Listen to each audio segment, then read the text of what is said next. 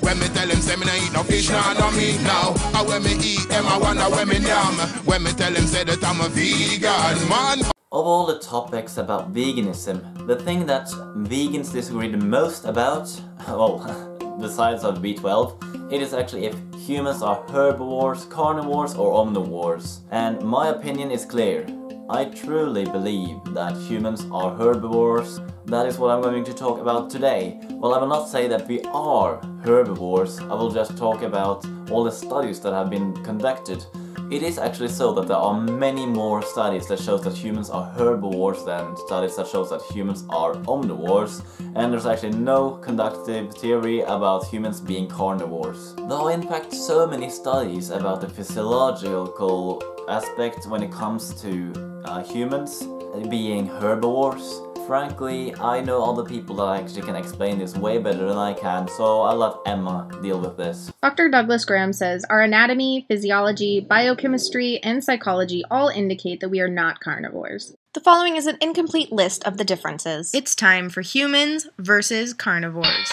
Tongues. Only the true carnivorous animals have rasping or rough tongues. All other creatures have smooth tongues, including humans. Births. Humans usually have children one at a time. Sorry, Octomom, that's just not natural. Carnivores typically give birth to litters. Mammary glands. The multiple teats on the abdomens of carnivores do not coincide with the pair of mammary glands on the chest of humans, despite your mini pubescent fantasies. Sleep. Humans spend roughly 2/3 of every 24 cycle actively awake. Carnivores typically sleep and rest from 18 to 20 hours per day, and sometimes more. Perspiration. Humans sweat from pores on their entire body. Carnivores sweat from the tongue only. Drinking. Should we need to drink water, we cannot lap it up. Carnivores' tongues protrude outward so that they can lap water when they need to drink. Jaw movement. Our ability to grind our food is unique to plant eaters. Meat eaters have no lateral movement in their jaws. Dental formula. The molars of a carnivore are pointed and sharp.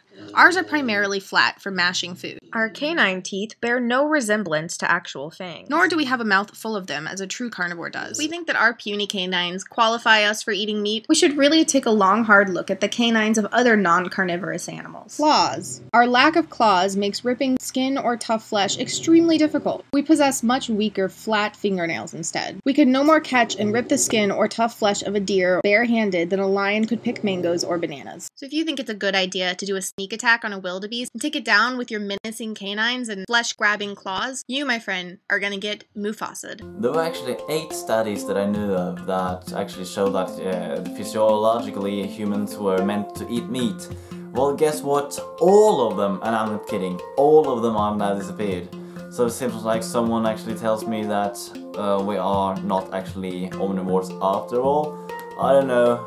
But then again, there have been so many studies showing the quite opposite, and Dr. Mills have actually conducted many of them. Although people are not very consistent towards Mills as studies, I don't really know why. They actually don't give me a single reason why. But the main reason that I think we are herbivores is because of the clogged arteries. We can actually get clogged arteries, and actually I'll get Richard to explain this better than me. Firstly, any discussion about heart disease always begins and ends with cholesterol, and some of the first research on cholesterol and heart disease was conducted by pathologist Nikolai Anishkov. I hope I pronounced that right. About 100 years ago, he conducted an experiment where he fed rabbits a high cholesterol diet and they developed atherosclerosis, which are fatty streaks that develop inside the arterial wall, and they are, in all likelihood, what will kill you. These findings that demonstrated a link between diet, elevated serum or blood cholesterol levels, and atherosclerosis led to the development of the lipid hypothesis, and most modern research supports this hypothesis that elevated blood or serum cholesterol levels causes the development of atherosclerosis. An interesting thing to note about these animal experiments regarding atherosclerosis is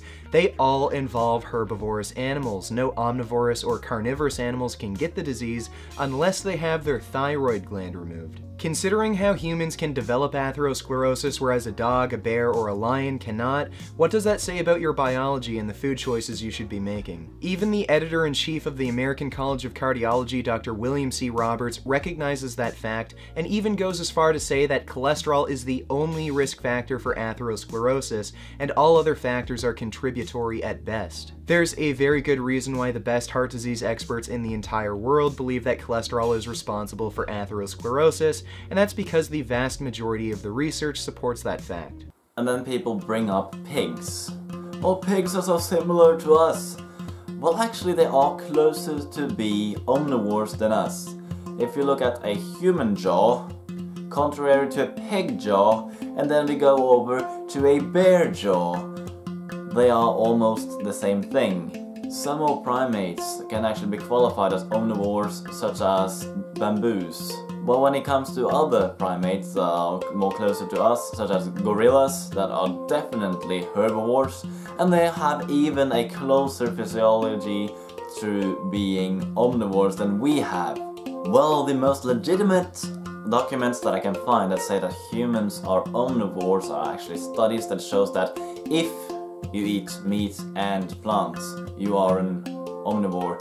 And if that is the qualification, well, yeah, sure, I'll agree. But it does not actually say that we are made to be able to consume that in the amount that other omnivores actually do. Because of a lack of physiological proof, people tend to talk about history instead, and they say we have been eating meat since dawn of time, so we will keep eating meat. Well, actually, that story is outdated. Let's get some legitimate proof.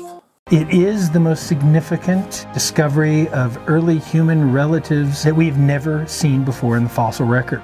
Found these skulls of Australopithecus, and on the top of their skulls they had found bite marks. So in fact, they were not the hunters, but they were the hunted. At the Max Planck Institute in Leipzig, Amanda Henry is analyzing calculus, or tartar, fossilized along with Sediba's teeth. Calculus is what happens when the bacteria in your mouth form a film on your teeth. So it's this very thick, layered, heavily mineralized material that forms around your gum line and on all sorts of surfaces of your teeth. The microscopic remains of plants. Well, this is a phytolith that we recovered from the calculus of the Sediba individuals. And we have a couple of examples here, all from different plants that this individual ate. We've had proxy information before, we've had sort of vague categories where the food's harder or tougher, but this is direct evidence. That's exciting. We have phytoliths from grasses, we have phytoliths from the bark or woody tissue of plants, and we have phytoliths possibly from fruits. So all the evidence suggests that the foods that this individual was eating was coming from closed forested regions. So eating fruits, maybe chewing on stems, eating the grasses. Another proof of us being omnivores are that people are being more and more omnivores by the years. But the only thing I can find is statistics. I can't pronounce that word. There have been measurements that shows that humans are actually eating more meat, but it does not have anything to do with evolution at all, so those studies can't be that legitimate when it comes to physiology. So if humans and chimpanzees are the only exceptions when it comes to animals that have all the physiological tendencies of being a herbivore are the ones that are eating meat, maybe you need to rethink. Maybe we eat meat despite us being herbivores, or there's some very conducted studies that I can't find, because there are so many studies about humans being herbivores, and those that say that humans are omnivores are not actually very physiological proof of anything really. But still, use your logic, see what appeals to you, and if you can find more studies about humans being omnivores, I would like to see them, and I will make future videos to see if we really are omnivores or not. I'm actually open-minded to this, although my statement now is that we are herbivores, and we will be as long as the most amount of proof being so. Yeah. Fortunately, I cannot make this child kill someone. That's not happening. So, actually, we actually possess no carnivorous instinct whatsoever.